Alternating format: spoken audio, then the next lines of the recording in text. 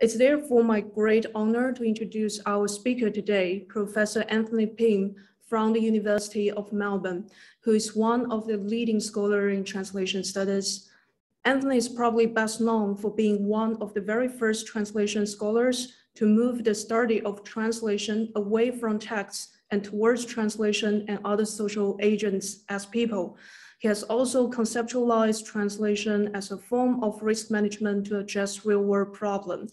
His recent work, to my knowledge, concerned high-stake intercultural mediation, including behavior change, health communication from both the production and the reception side. Today, Anthony is going to talk to us about the problem solving as an approach to translation. This is a subject in which we should all be deeply interested, as we have so many colleagues and students from the local community, China, Europe, and Australia, to join us today. We welcome all of you again. So Anthony, thanks again for agreeing to being our first speaker at NUS Translation Seminar in Singapore. The floor is yours.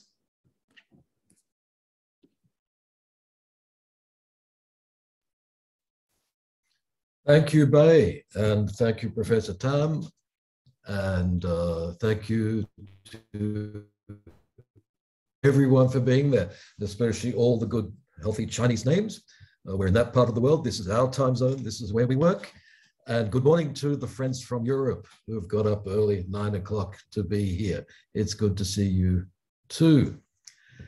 I am going to speak in a very general, non-technical way, oriented towards really the problems of Singapore, where Bai, who was my doctoral student and is now becoming famous as a translation scholar, is setting up a research group and introducing translation into a modern languages literary, very prestigious institution. And I'm interested in that process and in how translation studies as a discipline really compares with other possible disciplines that are neighboring us. And my reflections come from the end of a career. I'm at retirement age. I don't want to retire, but I'm up there. And I'm starting to look back and saying, well, how did I get here? And I'll start with an anecdote, and there will be a few anecdotes along the way.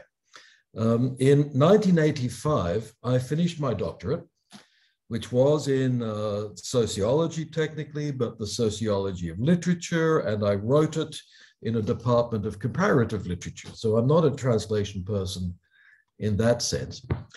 I successfully defended it. They all got up and applauded, as one does in France. And I walked out of there and I said, never again. That's it. Finish with universities.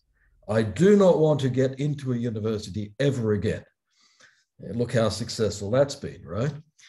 And why was that? I think I felt very strongly that the studies I'd been doing were great for me and my personal development. My doctorate was a reflection on my own position in several cultures and languages. And it wasn't dealing with real world problems. And I wanted to do that. I needed more engagement. And I thought the university is not the place I'm going to get that. So one goes out into the world, and what does one do with languages and a bit of cultural knowledge? I don't know, what did I do? Hey, I was a waiter, I was a taxi driver, I did mining work, but with languages, lots of English teaching, lots of work with publishers. In Spain, where I decided to settle. I worked for a cultural foundation. There, I organized conferences. We gave residential grants to writers and to painters. And amidst all that promotional language, cultural work that one can do outside of a university, yeah, I started translating. Well, I'd already done one book prior to that, but I started translating professionally, which means for money. So I finished up, let's see, in the following 10 years, I'd worked for the president of Catalonia. I'd worked on the Barcelona Olympic Games. I had been interpreting at medical conferences and art history conferences, which were great. I enjoy conference interpreting. I'm not very good at it, but I enjoy it. And I'd done lots and lots of books. of books for publishing, like, encyclopedias for kids, children's books, little children's books, the daytime, the nighttime, things like that. And then little by little, I got back into the university. How did that happen? Well, I was offered a job teaching English and then taking a few translation classes. And I found for quite a few years in my career that I could balance the two very happily. I could be doing professional translation and go into a class and talk about my problems with the students and help the students solve problems of the kind they were really going to face. And I enjoyed that period very much, where I was sort of 50-50, but the pressure of things is such that the teaching responsibilities became greater. What happened is I burnt out. I translated too much. It was days of little Mac computers, and my eyesight was very problematic. And so I actually went to the Canary Islands, and there I started to have a bit more academic work than translation work. Now, looking back at that period, which might be 25 years or so, I think that was very good. It was very good for me as an academic, if you like, to be engaged in a community of practice. And if I look back now, I did this a few weeks ago. The university here in Melbourne wanted to put all my previous publications in their database. And what for? I don't care about that. So I sat down for a couple of days and I put them all in. I just dug them up, all the things, put them all in. And I got to, 330 scholarly works. And then I'm looking at these 330 things. In academic terms, this would be a load of rubbish. Not all of it. I mean, there are the Oxford, Cambridge things and lots of Routledge things and Benjamin's things. But I've done a lot of actual publishing in newsletters, industry broadsheets, websites, blogs, things that are there for the community of practice, for translators and interpreters. And I think that's been good. For me, that's been a very good kind of career, to have a few serious publications, but a lot of work that's really in dialogue with practitioners. I have enjoyed that very much. It was necessary for me. And that's how I resolved that thing I said back when I got the doctorate, never again. I said, well, wait a minute. All right.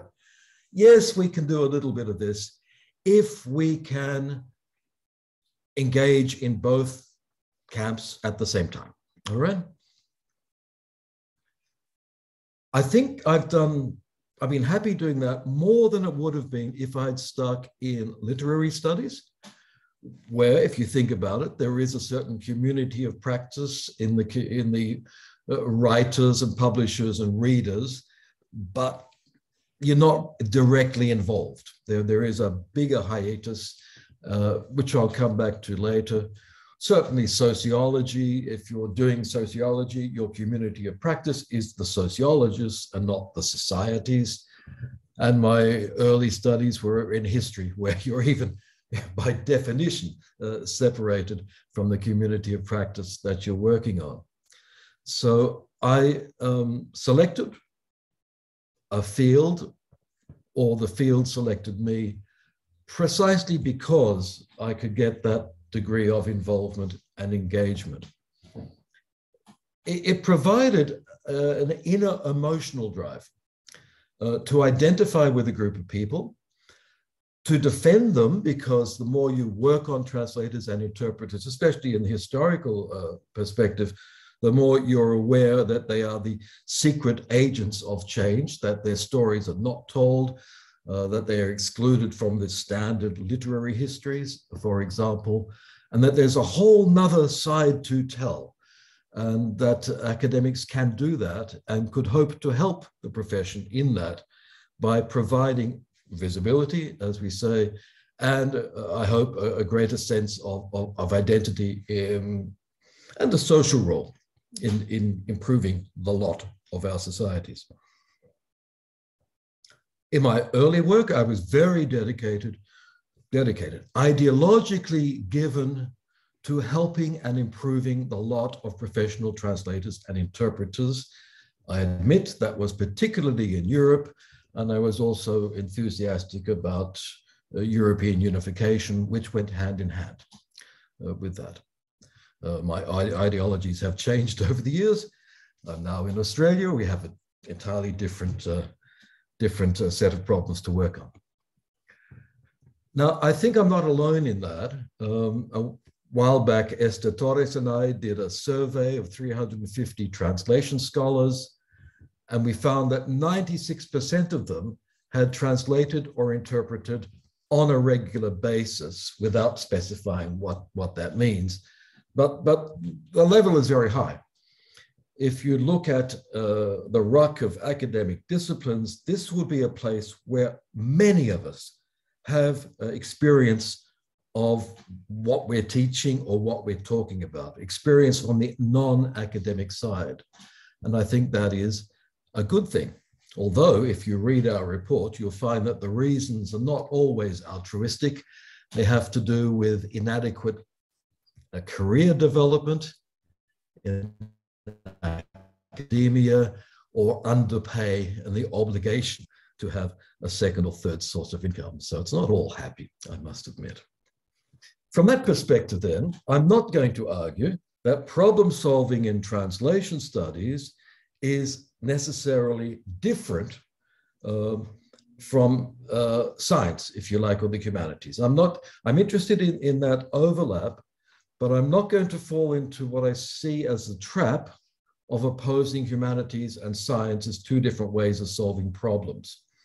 I will be arguing that translators and interpreters as practitioners solve problems, and that scholars who are also practitioners also solve problems and can help each other solve problems. That's the ideal menu that I will be pushing forward here. But I'm not going to argue, for example, that it's a question of exact knowledge versus fuzzy knowledge, experimental versus observational, mechanical solutions versus creative solutions. Those kinds of oppositions misunderstand the nature of contemporary science, I think, which is itself highly creative, very probabilistic, does use complexity and fuzzy logic, far more and far better than most of us do in humanities. And methodologically, in my own work, I think we should absorb all those things and not presume to have our special mode of solving problems because, hey, we're in the humanities, and so we don't care about exact science. That's not the argument that I'm pushing here. My concern is that relation between academic work and the community of practice. And in science, there is just a different kind of community of practice, if you like, which is in some areas more shielded from the non-academic community. This is where I'm going to try to share a slide, if I'm lucky.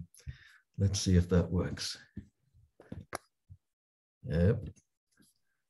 I've only got 3 slides I want to show you. I'm trying to get away from PowerPoint, folks. Perhaps in vain. Now, I'm not going to go into philosophy, but this is my man for what I'm talking about, for what it's worth, okay? Louis Althusser, whom I read very early on, prior to, certainly prior to my doctoral studies.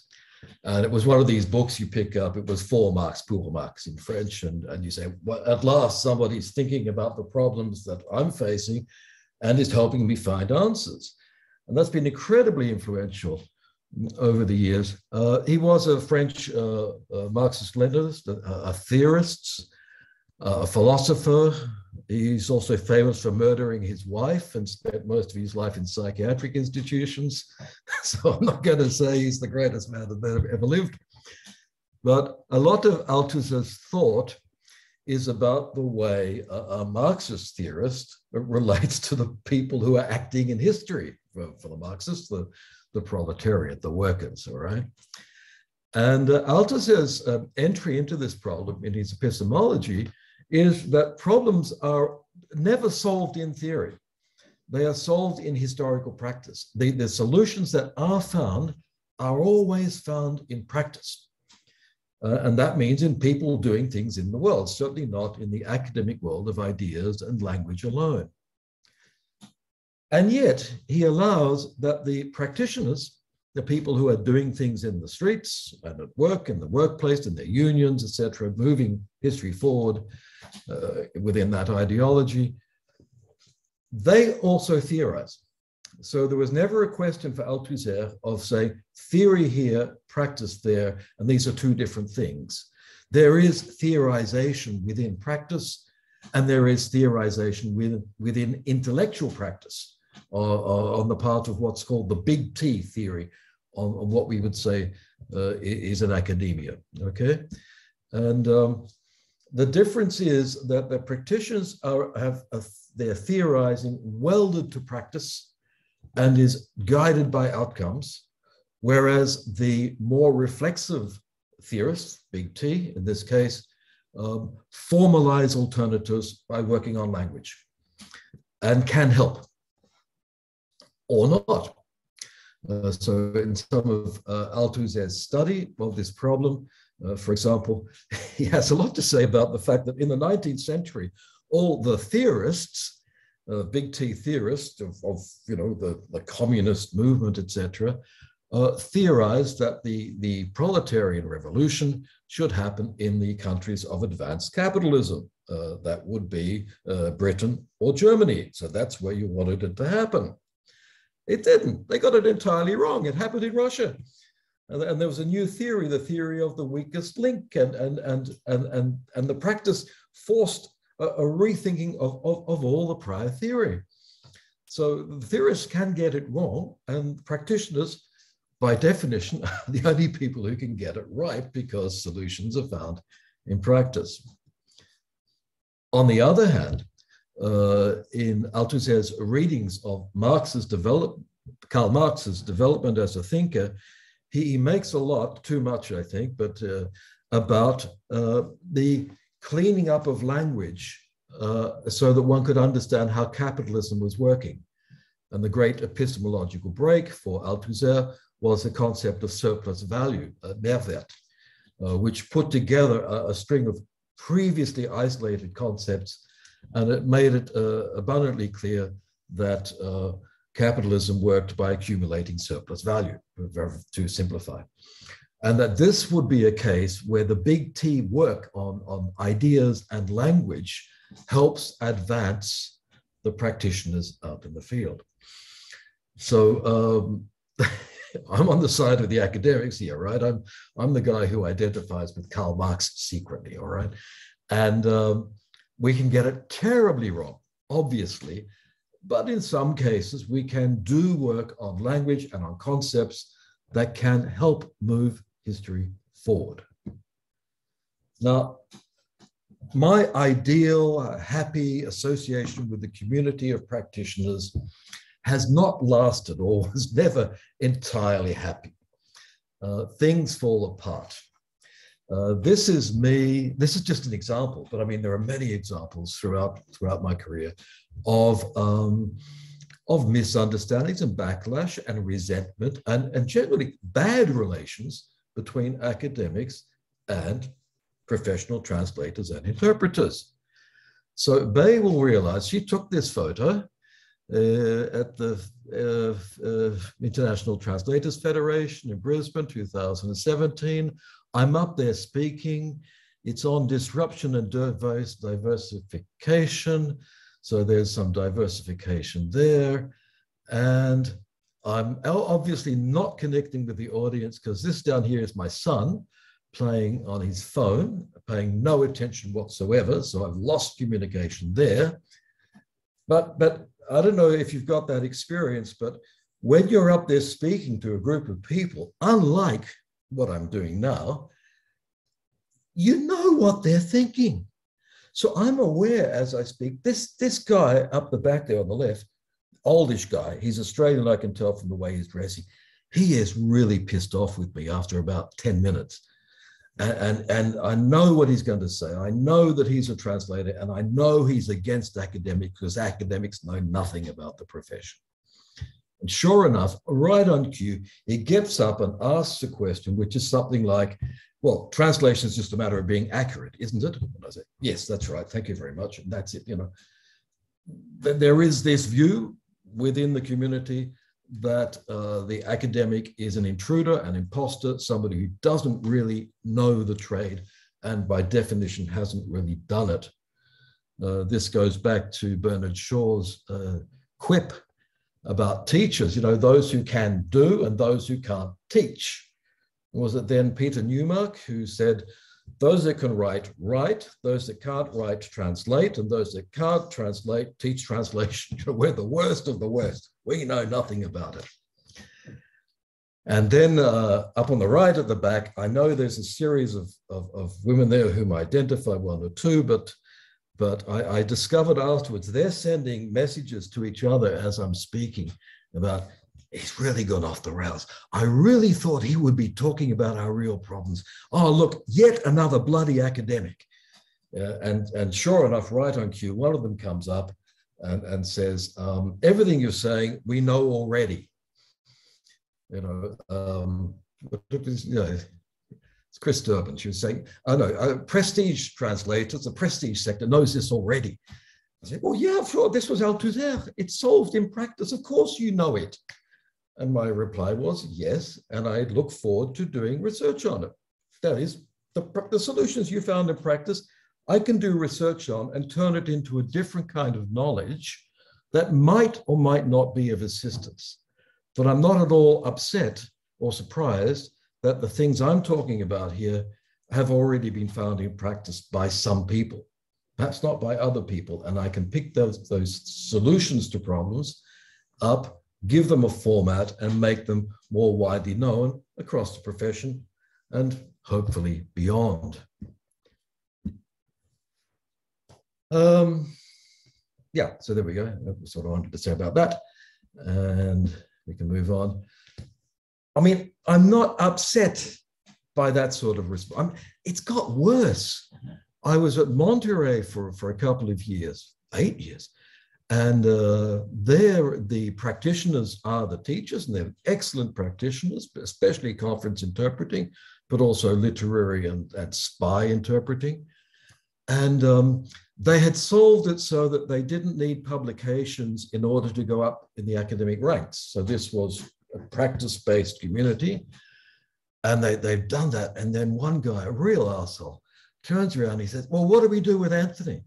You know, like the assumption that Anthony doesn't know anything about translation. Anthony's this bloody theorist. We can get rid of him right now. And that's okay, so I left soon after. But you know, there is real resentment and animosity out there. So this idealized community of practice hasn't really worked across the board. Now, I get it because I made that same complaint when I walked out after doing the doctorate. I understand that feeling. And I'm ashamed to say I still agree with it. And I want to claim or present as a hypothesis that I invite people out there to contradict, to disprove. I want to claim that translation studies as an academic discipline has solved no important problems of the kind that are facing practitioners, pure practitioners who don't have an academic training, okay? I will propose that the technologies which have been the drivers of change in this profession have not come from translation scholars at all. They come from AI and more recently mathematics. I want to propose that cognitive studies, which has now its summer school and its journal and a growing, becoming a growing focus of intellectual and conceptual development, has not solved any problem, has not discovered anything that is not already obvious to anybody or that goes beyond common sense. And I would like people to disprove that. I wait for it. Complexity studies is finding nothing but complexity. Corpus studies never had any interesting problems to solve. They had to borrow some interesting problems which were purely academic. but has not helped practice at all. And there's a whole ruck of workplace studies and narrative studies that do come close to the profession, but remain incredibly naively descriptive and do not identify or solve any problems of real interest or concern to professionals. So yes, I get it. And I would not claim myself to have done very much to advance work or the solving of real problems. And others who are close to the cause of translators and interpreters are often also activists who do very fine work, but the problems they address tend to come from outside the field of translation and interpreting, and therefore, by definition, do not address problems that are of concern to the community of practice that we have. I think the problem, as I said, is that we went through a descriptive stage, Gideon Turi, descriptive translation studies, and we have not come out of it enough. Parts of it there's been lots of conceptual work, but we have lost the need to identify initial problems within the community of practice. And there's an increasing tendency to work on problems that are within the academic communities, the big T theorists, if you like, without looking out beyond. This is my last slide then. Now, on the question of problem solving, I have nothing fancy to offer you. There's no great theory here. And I've pushed problem solving from the beginning because that was my problem at the beginning, wasn't it? I wasn't happy. What's a problem? Okay, a situation requiring a choice, and the choices are not going to be mechanical or automatic. So there has to be the intervention of some conceptual work of some kind, or predictive work, small t theorization in the Althusserian sense. And very early on, I formulated that as a model of what is specific to translation and interpreting in my view. Okay, a very minimalist model. What do translators and interpreters do? They recognize a problem that concerns a start text or source text, I don't care which, an ST. They generate different ways of rendering that in another language or variety. And then from that series, they quickly and ethically select a TT, a translated text or a target text, with confidence, if not accuracy, with confidence at least. Okay, and that is a model of problem solving. So from the beginning, I've placed problem solving in my view of what translation skills are in their most essentially translational. Okay, which is a problem. I'll come back to that essentialism later.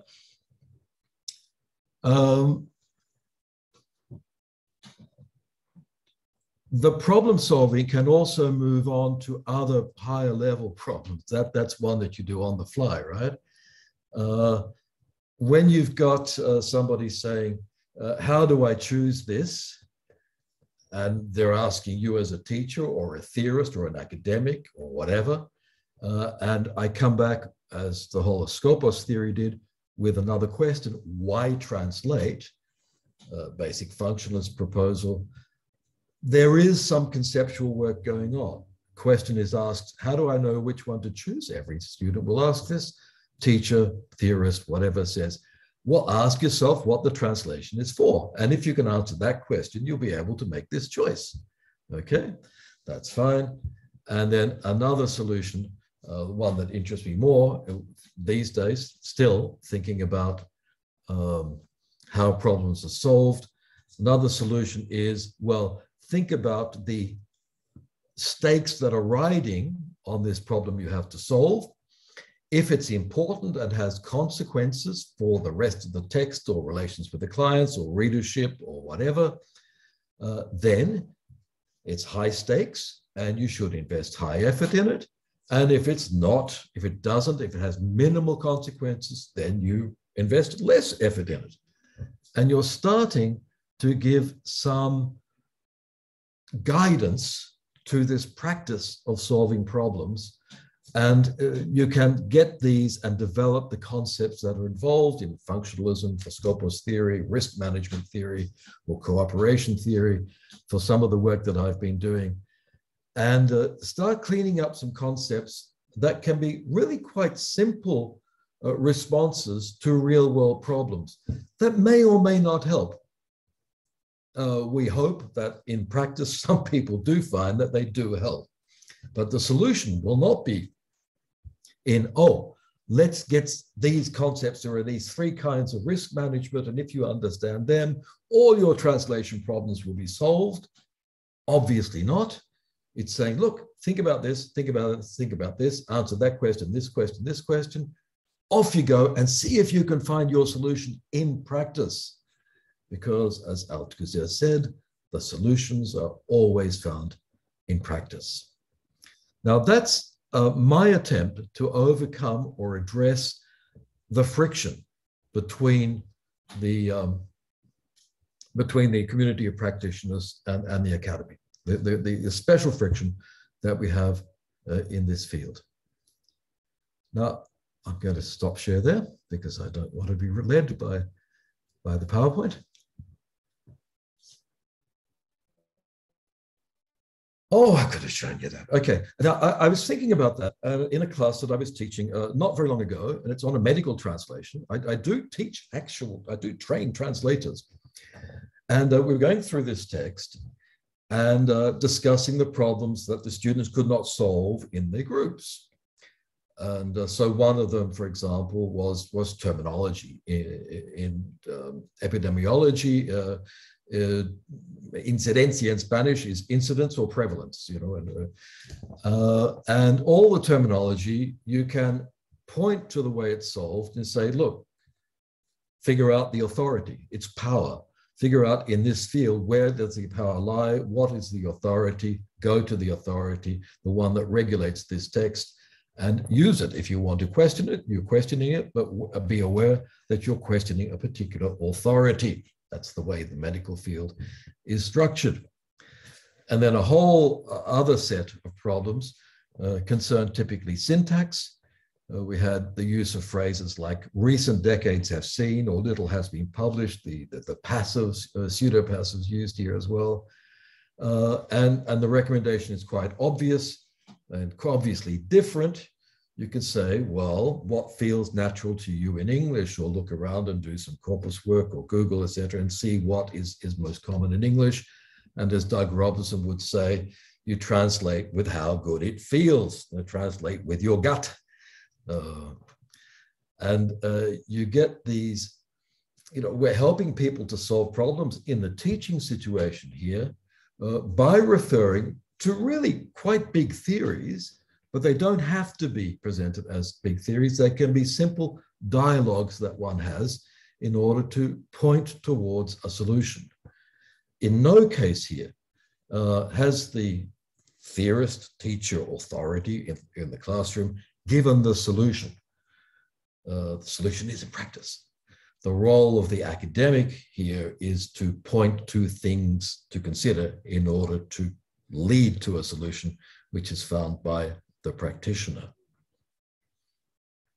Now, so much for problem solving. I have some publications on that, and there are higher levels of problem solving that I'll come to. But let me address first some of the criticisms that have been made of this problem solving approach. Criticism, the most common one that's out there in a paper by Daniel Gilles that I started replying to, I said, well, why bother, really? I don't, doesn't make, no. The criticism is, yes, but it doesn't describe everything that translators do, or interpreters in that case. Yeah, of course. What do you think when I do my little formula that describes everything that translators do or interpreters? Not at all. My work in that particular field has never been to provide an exhaustive description of what anybody does by doing anything. Why would anybody want to do that? Why would you set out to describe everything that a translator or interpreter does on the job, or every problem encountered in the first chapter of Ulysses, or every translation study that comes up in that in-flight magazine, sorry, translation strategy that comes up in an in-flight magazine that Andrew Chesterman comments on at one stage? I have never understood why one should try to just describe everything that's in the object of knowledge. But that was Gideon and Turi's descriptive premise. You know, the principle of no leftovers would be the part of that. Boring. No, who's going to read that stuff? Of course they do this. Of course they spend their time doing this. An early paper on translation as constraints. This all, you know, translation is just a text production activity subject to constraints. And there's this whole series of constraints. Yeah, so what? Where does that solve a problem? Where can any practitioner come in here and say, well, thank you, you've pointed the way towards solving the solution? No, because you haven't even tried to identify a problem. The only problem is, oh, can we fit everything into our model? I think that has been one of the main factors restraining the development of translation studies as a discipline in contact with its community of practice. A second kind of critique, I noticed Sandra Halverson is there up early morning in Norway somewhere, it's rationalist, that the whole project management theorization presupposes a rational egoist, which it does indeed, and that what I just said about translators working hard where it counts and not working hard where it doesn't count, that this is optimization. And some psychologist has looked at humanity's back door, peered into their soul and said, people do not optimize. Hey, I know that. People are stupid. I know that. People don't make rational decisions. Of course they don't make rational decisions. That's why they're in front of me. That's why they're in my class, so that we can teach them something that they don't do already, that we can give them ideas about how to perform better or point towards solutions to the problems that they can locate. The goal of problem solving is not to describe everything, and certainly not to make presuppositions about the human mind.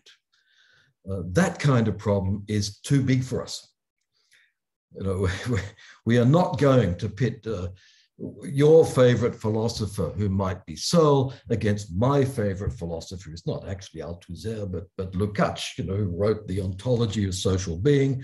And I will argue about the rationality of work as a transformation of nature forever and ever, because I like that stuff. But it's nothing to do with the problems we are working on here related to the practice of translation and interpreting.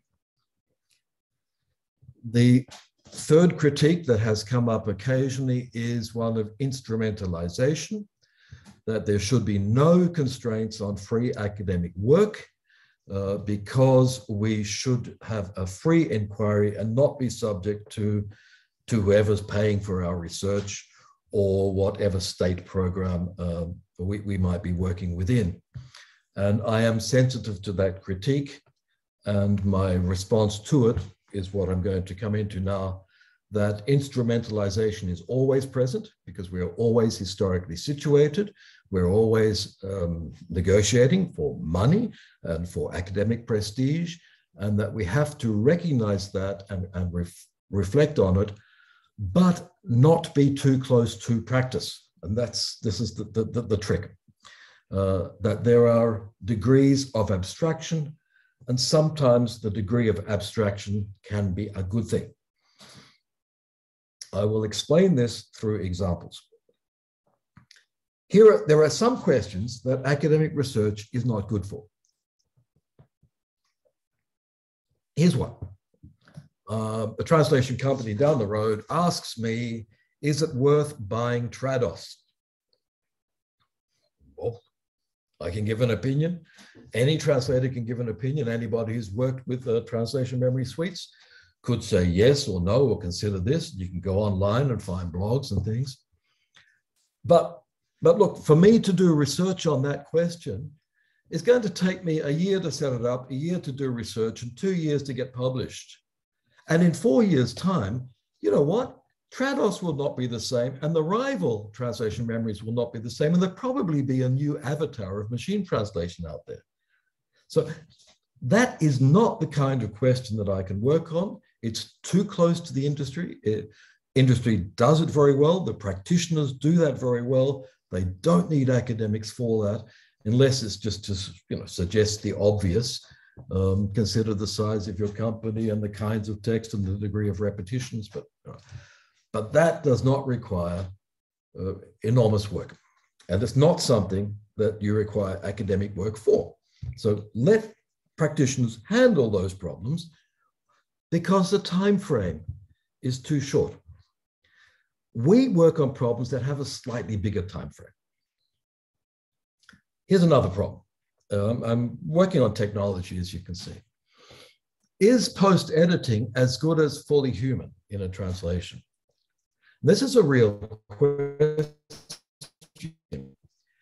It came out in the Spanish field with respect to Squid Game that you might have heard of, where activists within the profession of subtitlers in Spain denounce Netflix's use of post-editing. And they use the term post-editing as if it meant raw machine translation, interestingly from the English version and not from the Korean, but that's another point. And make the assumption that post-editing will never be as good as fully human translation. Now, that's something worth doing research on, but you can't do it immediately. Why? Because the main variable is who's doing the post-editing, what training have they had, how long have they had to develop a habitus and a positive self-image while they're doing it. And so you need more time, or you have to select your subjects very carefully in order to set up some kind of experiment where we could answer this question.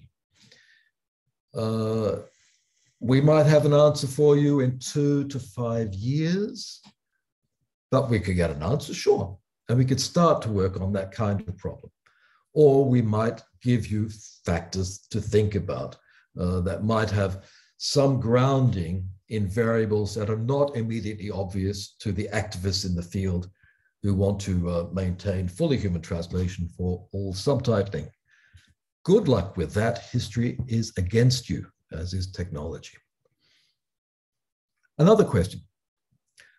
How should translators work with neural machine translation? Now, neural has been around since 2016. That's 5 and a bit years, 5 years more or less. We are starting to get data, and we can get a lot of data on what happened before, what happens after, or who's good at it, who's not. And it may not be limited to post-editing. It may be pre-editing as well.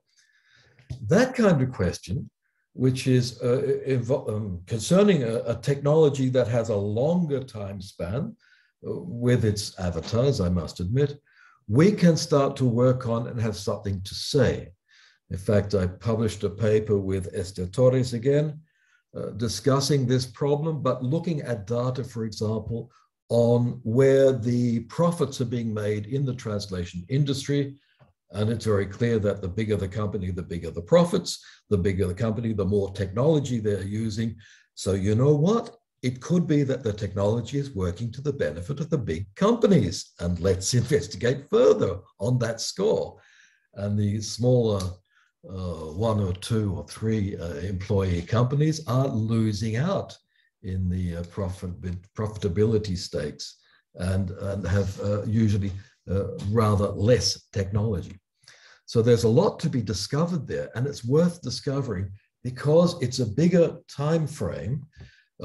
Academics can get more reliable data on it, and we can map tendencies, and we can have something to say that, God help me, should be of extreme importance to any practitioner in the field.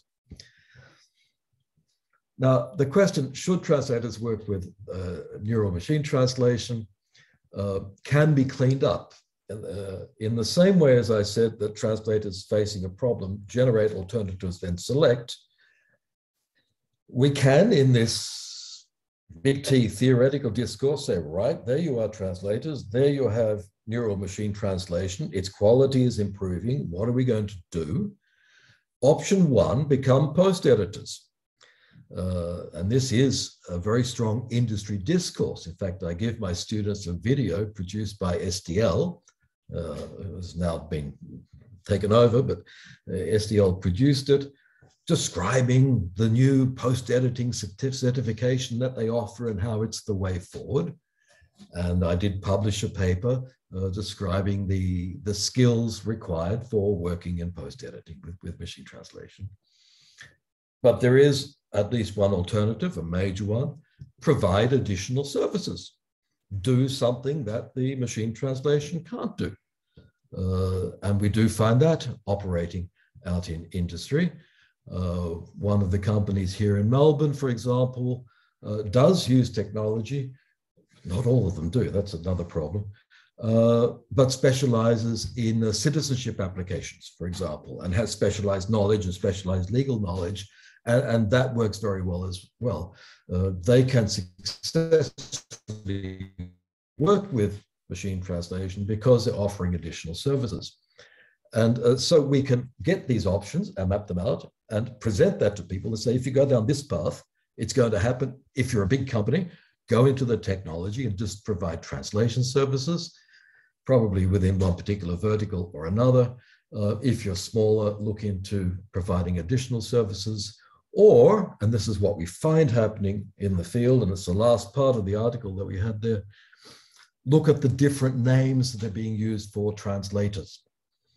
That the translator as a mediator is being called numerous different things. If they're working with technology, they can be called solutions architects, for example. They can, translators who work in journalism and translators who work in audiovisual translation. There are all these different names out there, which will tell you that the industry itself is finding solutions to that very practical problem. Technology improves, we diversify our services. It's a logical thing. A researcher can point to it happening, but the people on the ground have found those solutions. Now, and it's a long-term process. Now, I come back to that talk I gave where the translators hated what I was saying. And I was not, some translators, okay. My talk was called Translators Do More Than Translate. And I was trying to talk about precisely this. And I was going back in history and showing that in the history of interlingual mediation, which is what we do, the advent of the person who only translates, the nur Übersetzer, the only translator, is a very recent phenomenon. Basically, since the 30s and 40s. Prior to that, it was quite normal for translators to be doing other communication activities. And I was trying to present that to people is a way of saying this, look at your identity. Your identity has always been more than the translation, more than the interpreter. The identity historically has been to have diversified communication activities. Okay, it didn't get across. It was also in the context of the Australian Code of Ethics, which I was talking about, the AUSIT Code of Ethics, which is very big on role boundaries because it's designed for court and for medical situations where it wants to limit the role of the translator and the interpreter to only translation and interpreting. But we have other factors there coming through with technology that are forcing people to do other stuff. And I wanted to point out the inadequacy of that code of ethics, and it's time to rethink what you're doing there. So when Chris Durbin came and said, practitioners know this already, of course you do, of course you do. You do, but the others don't. The others who are sitting in front of you, the people with the code of ethics don't. The International Translators Federation doesn't, because of that identity there, that professional identity, which is invested in the very name. So I think that the work I was trying to do was well-intentioned. Did it fail? I admit it failed. The communication was not as good as it could be. But if we look back on it in a few years, somebody might find, hey, you know what? There were elements there that might provide some clues as to how to solve this historical problem.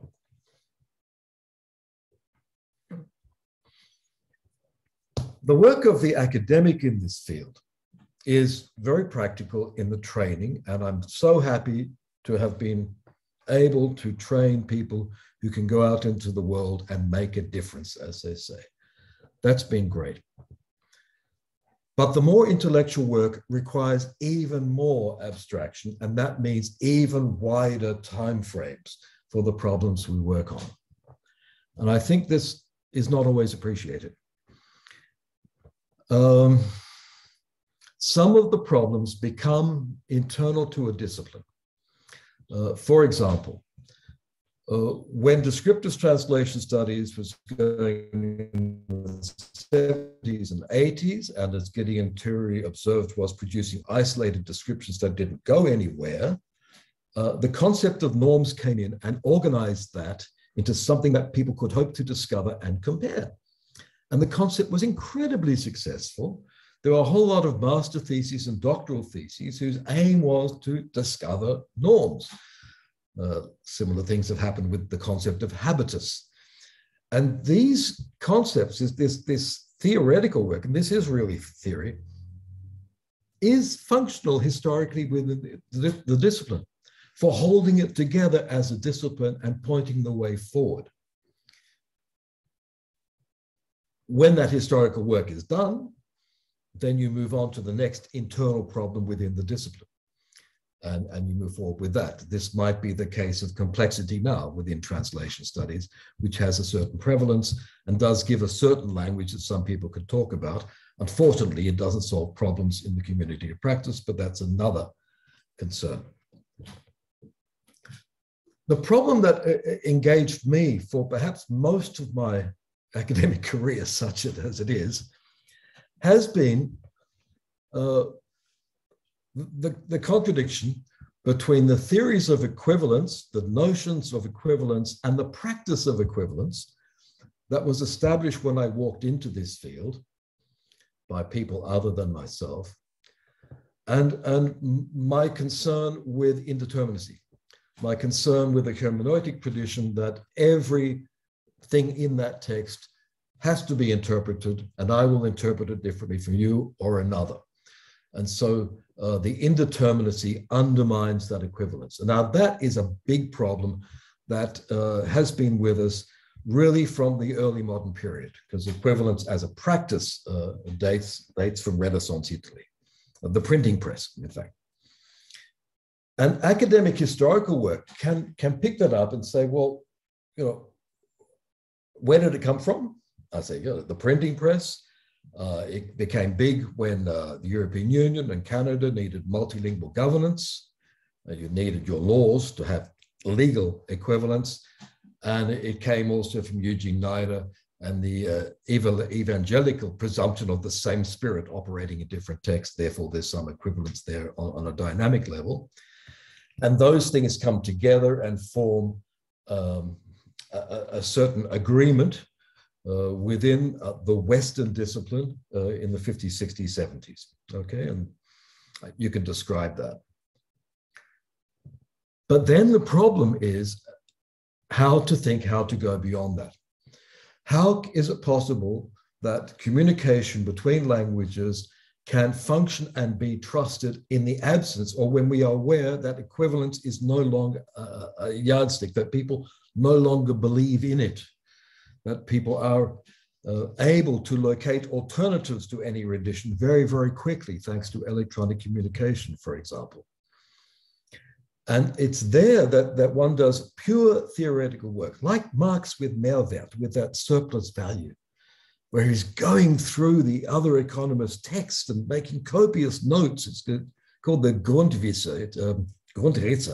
It's all these notes as he's trying to think about capitalism. It is very hard to work with concepts when you don't have the solution to the problem. It's a pure intellectual problem. How do we communicate and be trusted without equivalence? And it's there that I've invested most of my work in cooperation theory and risk management, and more recently, trust, work on the concept of trust. It's abstract. Yes, it's abstract because these are big problems on the level of centuries. Is there a community of practice over the centuries? Yes. But one has to rely, I think, on the hope that work on that level will eventually have some positive effect on a community of practice. And even there, if there is a solution, it will always be in practice. I would love to be able to formulate a new way of translating that will solve all the problems confronting a community of practice now. It's not going to happen. I'm not able to do that, but I just hope I can get together a few elements that might point in the direction. So my academic work, I must admit, many of it, the more abstract stuff, the more conceptual stuff. Yeah, and I wrote a book on translation theories, God help us. Yeah, so I'm really there. It's a long way, but it's not the instrumental. The instrumentalization comes from being too close to, hey, Trados gives me free licenses, so I'm going to say Trados is really good. Yeah, that's instrumentalization. But thinking about how can we communicate without the equivalence belief being operative, oh, that's a lot of work. And that's not instrumentalization. And it's ongoing, and it's going to be done by communities of people thinking on the conceptual level, not just on the practical level. My inner feeling of having had a useless academic career has reversed thanks to COVID-19.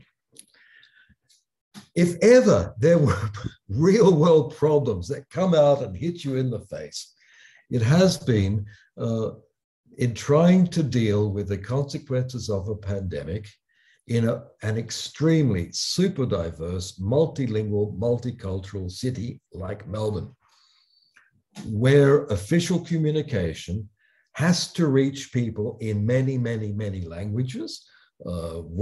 Some documents can go into 85 languages, many of them into 60 or so languages, others into 30 or so languages.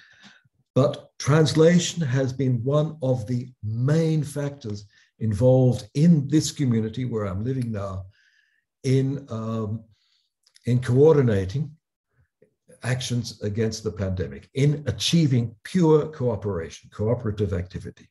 There have been few cases that have required such the idea of cooperation that if I wear a mask, for example, which I have here, it's a benefit for me and you. And if I take my rat, which I have here, and I've got that knowledge about the state of my health, it's a benefit to me and to you, to both of us. There are mutual benefits. Now, translation failed in the early part of, well, in mid-2020. It's a huge operation, logistically very, very difficult. And we had frontline examples like documents that mix up the two languages, like Turkish and Farsi, because they look like Arabic script, they are, but they're on the same documents. And it's just embarrassing. The people in those communities get the idea that you don't care about their language, they lose trust in official communication, and don't get vaccinated, for example. And that's been a real problem. And I'm so pleased that not only some of the commentary I've made, but also a lot of the research that I've been doing in the past 2 years has been to work on absolute clear problems that concern translation. Problem number one, how to reduce vaccination hesitancy in CALT communities, culturally and linguistically diverse communities, right? In the many non-English language communities that we have around us. Okay, that's a problem. Solution number one, provide good translations and get them checked, because there were bad translations, there were some serious mistakes made, and there were bad workflow management problems occurring as well. So solution one, good translations. And then the problem became that the good translation was too slow. There are cases where in some languages, the information was not updated in 8 weeks. In 8 weeks, that's 2 variants of COVID, you know, that's just a whole new show. So pure quality was not going to work. It was obvious that time was of the essence there in the production of the translations. And then solution number 2 has increasingly become, here in Melbourne particularly, not using official translations, but using community members in the many community organizations that exist, and using them as mediators, not to translate a text, but to understand a text and convey it in the medium and the language most appropriate to the end users, the people who have to be convinced that they should get vaccinated or test themselves. Okay. Now, of those 2 solutions, this is the trick. Okay, we do research on this. We look at it. We get the data. We interview all these people. We don't believe everything they tell us, but nevertheless, the numbers of vaccination and where it happens in the city showed that the policy shift away from official translations to community mediation and the development of trust through local networks and religious organizations increased vaccination in those parts of the city radically, from the least vaccinated to the most. That there was, in practice, a solution to the problem, but the solution was formulated by academics discussing with policy people. And we found a solution. No, they found a solution on the ground. They found a solution on the ground. Research can help solve these problems. And now there's very, very real problems there. When we have information to get out, how do you decide which language to give priority to? How do you determine which medium should be used? And we've been getting reception information on that to help the government of Victoria solve those problems. And next week, I'll be there speaking to the committee that's in charge of policy on translation and healthcare in Victoria. And I'm so pleased that, I'm not pleased that there's a pandemic, but I am pleased that I have been able to contribute in some small way to finding real world solutions to communication problems. The catch though, as I'm sure you've seen, is that in this case, the solution concerns more than translators and interpreters. It's not by any means the community of practice that I strove to support. And in fact, in some of the conferences I see in chat sessions and things, the professional translators are very upset that a lot of money and attention is going to essentially unqualified mediators, which is an affront to professionalism. Okay, but it's the solution on the ground. That is, I have increasingly become used to the position that I don't know, I'm no longer associated with that community of practice which calls itself professional translators and interpreters. I mean, I used to work to benefit their, directly, okay, ideologically, to benefit their pay and their prestige and their visibility, their use of technologies, the professionalism, that they have, and to produce new generations of very good professionals. That motivated me for a very, very long time. But I'm increasingly seeing that thanks in part to the technologies, which enables everybody to have a gist of a text, but also to the nature of the new problems that we are facing, that my work doesn't have to be on translation and interpreting. It has to be on multilingual communication. It has to be on the policies that are at work in order to get a multicultural city to function cooperatively. And that's a big mission. That's pointing down the road. That's pointing to the future. I think that is the area in which we really have serious problems. All big cities are multilingual and multicultural these days. All big cities face inequalities and tension between different language groups and cultural groups. All big cities could benefit from communication strategies that can enhance cooperation and trust. Those are the problems that motivate me now. I'm not going to retire. I'm really not going to retire. I've got too much work I want to do in the next few years. And it's very clear to me that that means working with more than translators. Translators have always done more than translation, but I think as a scholar, it's very clear to me now that the problems to work on are far wider than those of a narrow or the narrow community of practice with which I originally identified. I thank you for